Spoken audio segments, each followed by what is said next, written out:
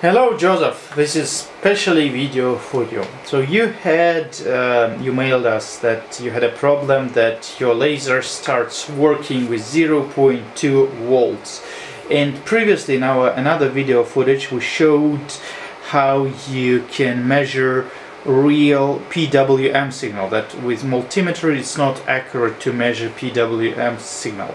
So here we want to show you that the minimum voltage you need to have to run optocoupler is at least 1 volt. It's just not simply physically possible to for any silicon elements to start working with less than 0.7, 0.8 volts. And now Ilya will start showing. So our laser control board set up in second position, our 10 watt laser, and let's increase the voltage.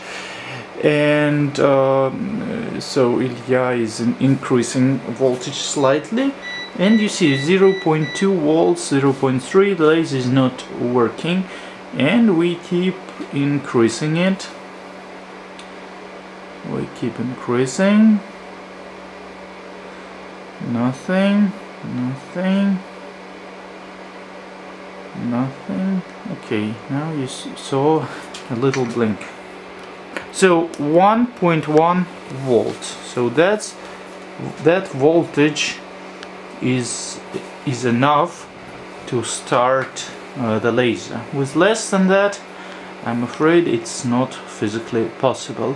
So that's special video for you, so hope that you like it, and please let us know if you have any more questions. Take care, bye bye.